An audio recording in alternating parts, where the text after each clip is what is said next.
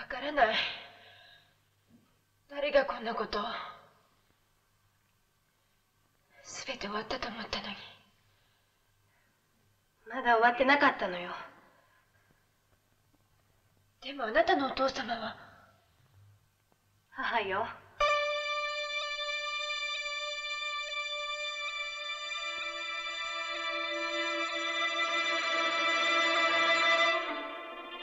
あの女なら考えかねないわ。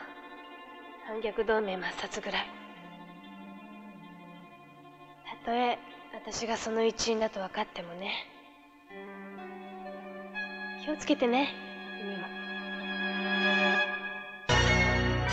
青春、それは悲しみと苦しみ。この物語は悪の巣窟国鳥学園を舞台に、暗い過去と秘密を背負った少女たちが勇敢にも悪に立ち向かう戦いのドラマである。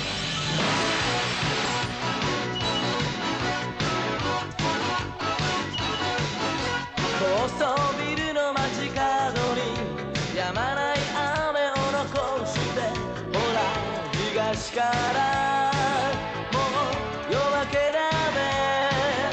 スピードの古いコートの襟に顔をうずめながら、その濡れた髪ただ震えてた悲しみの青い影、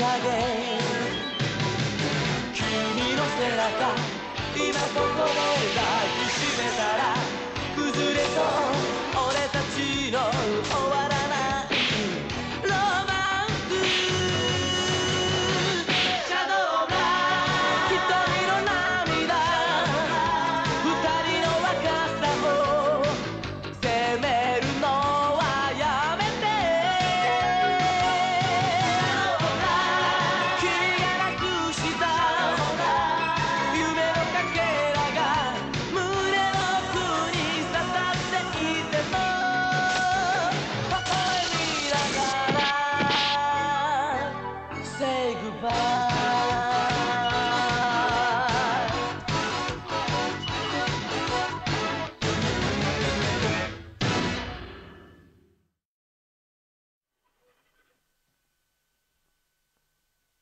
もしかしてあなたのお母さんって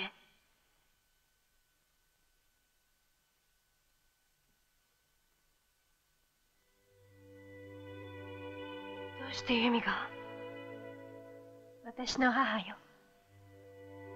私を産んでそして殺そうとした。そんなことって私が4つの時よ。あの瞬間から私の中で一時も消えたことはなかったわ。恐ろしい母の顔と国鳥マークが。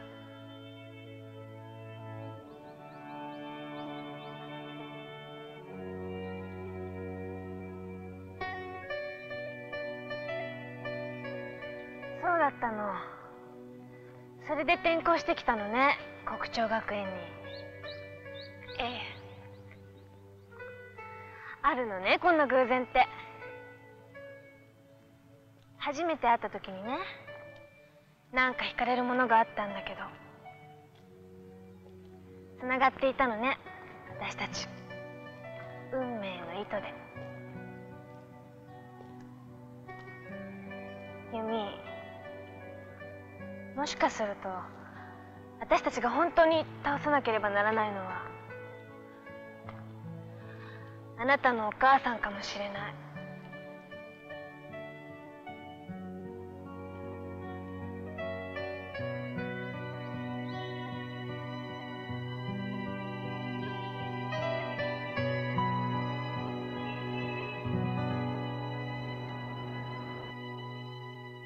やはり美穂様は反逆同盟の一員でした。残念ながら撃ち漏らしましたが、他の3人のうち2人までは確かにこの手で、残る1人も美穂様ともども早急に。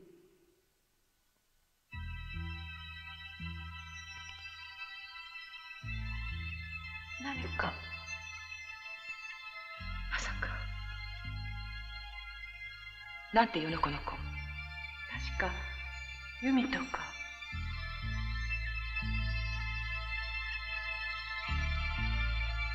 大至急調べるのよ、この子のこと。はい。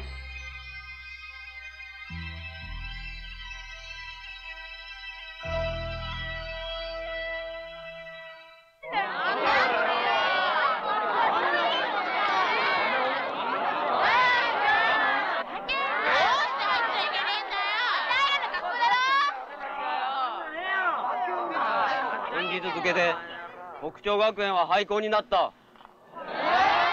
もはやお前らの学校など存在しないんだ。帰れ帰れ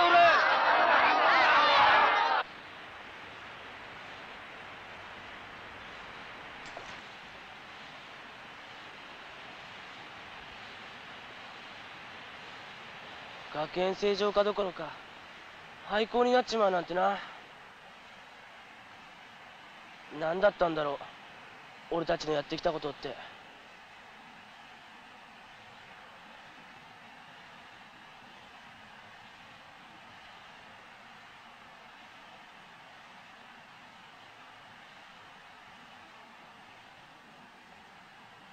学内で数々の事件を引き起こし、さらに乱脈経営が問題となった国庁学園が突如前代未聞の廃校となってから早くも3週間が経ちましたが、こうして新たに白鳥学園という名で再生されることになりました。経営陣から教師生徒まで一新して、これからは健全な教育を進めていこうということです。あ、君こんなことになってしまってどうですか？冗談じゃねえぞ。返せっつってんだ俺たちの学校よ。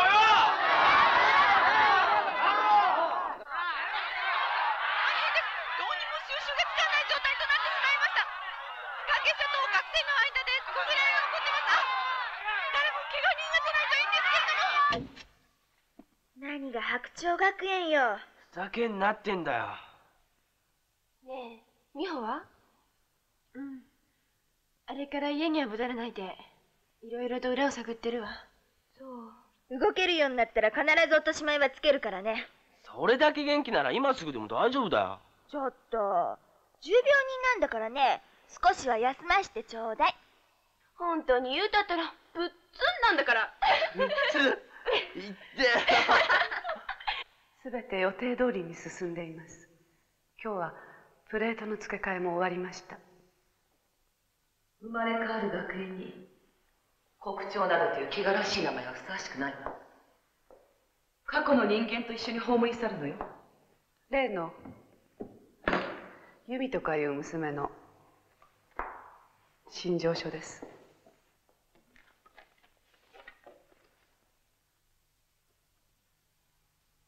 和子様、もしかしてこの娘。下がりなさい。はい。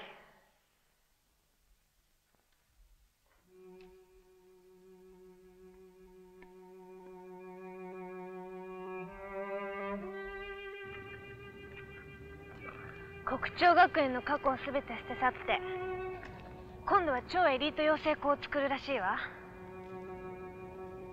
全国から優秀な生徒を引き抜いて、徹底的な管理教育で意志を持たないロボットを作り上げるの。そして日本の中枢に送り込まれた彼らがやがて日本を支配する。つまりは国庁グループが日本を支配するってことね。B 計画の裏にはもう一つの計画があったわけ。このことは父も知らないことだけど、いつの間にか父は乗っ取られていたのよ。黒幕は母よ。これではっきりしたわ。ルリやケイに重傷を負わせ、私たちを殺そうとした相手が。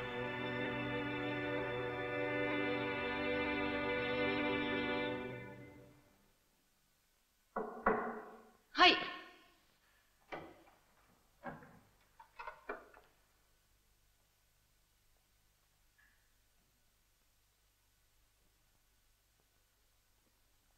ユミ。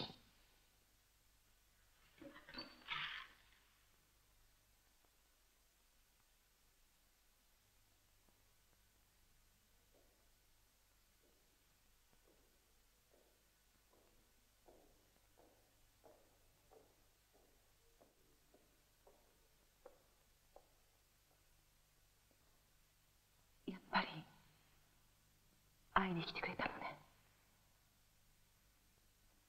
さ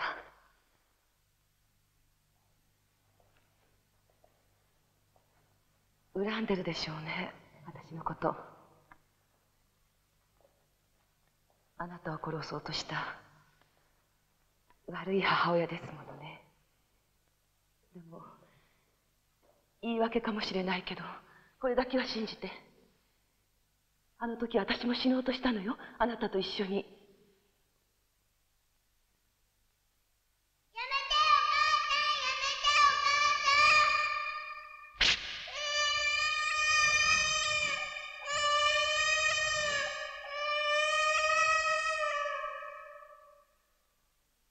だけど死ぬこともできず連れ去られて、山形と結婚して私は変わったわ。いえ、変わらざるを得なかったのよ。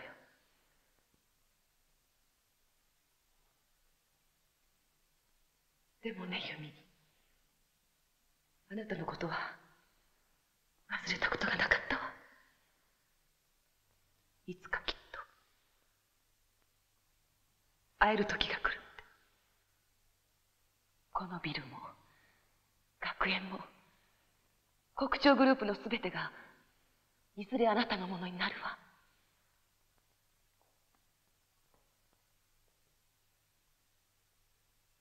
ユミ。私の母は死にました。私が4歳の時に。それだけを言いに来ました。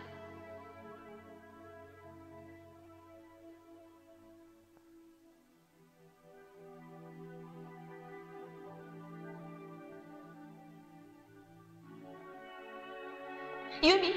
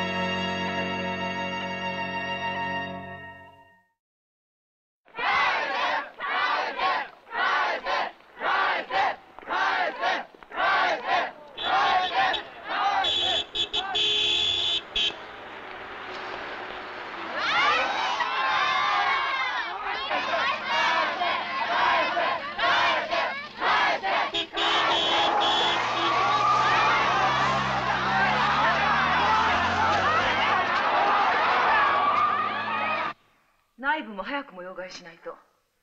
国庁学園の匂いのする村すべて排除しなさい。はい。新生白鳥学園のスタートまであと1ヶ月。大至急取り掛かるのよ。勝国様、いえ、理事長様、どうか私たちを見捨てないでくださいませ。お願いいたします。お下がりなさい。理事長様、どうか。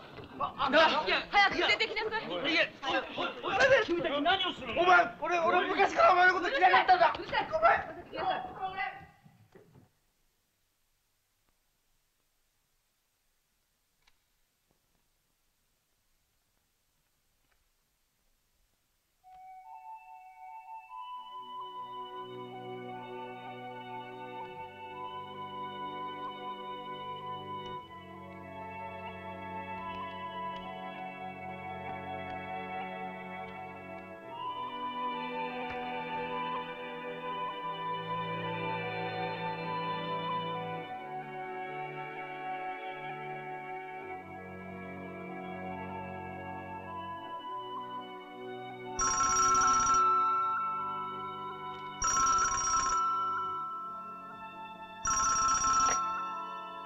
山形でございます。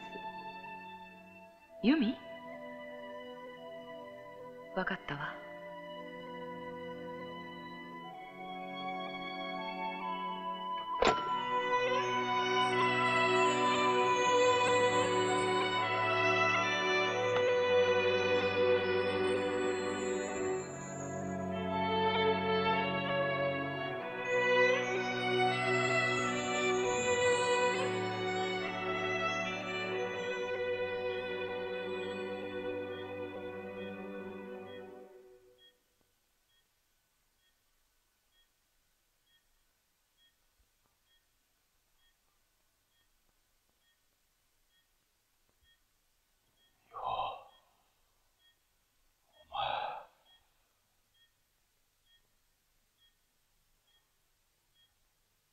そうだったのか。お別れを言いに来たの。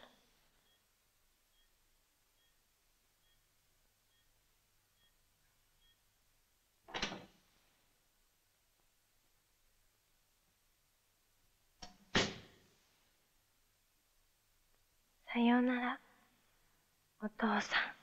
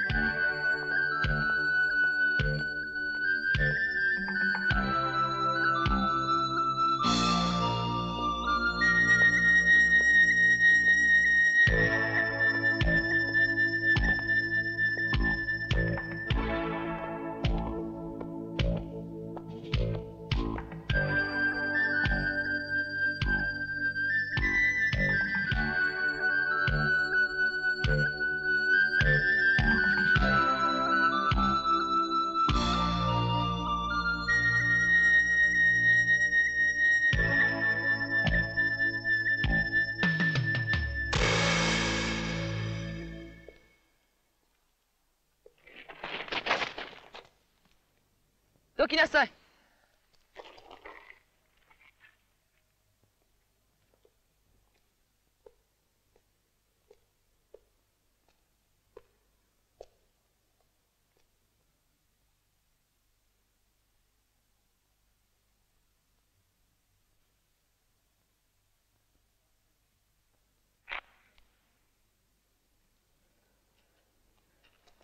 ルリケ。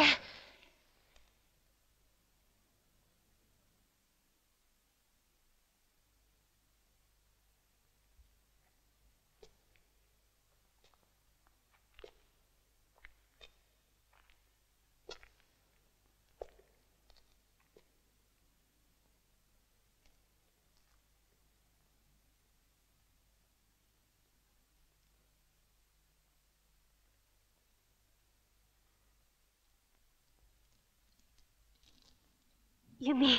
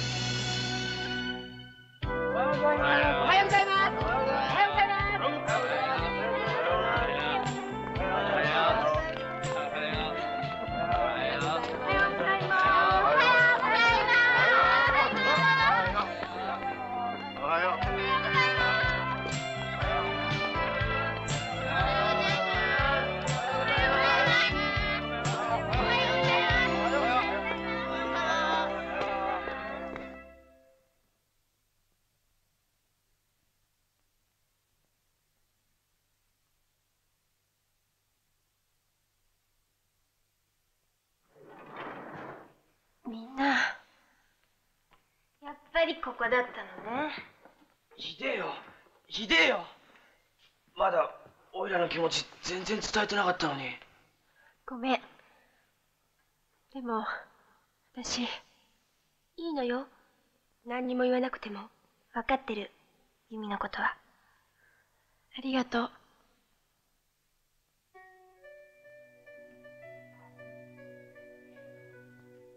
持っててほしいの、あなたに。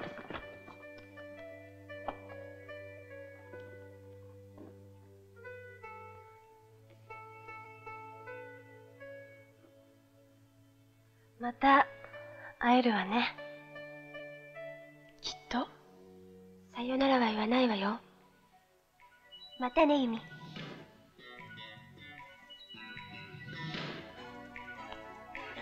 こで見送って。すべてはここから始まったから。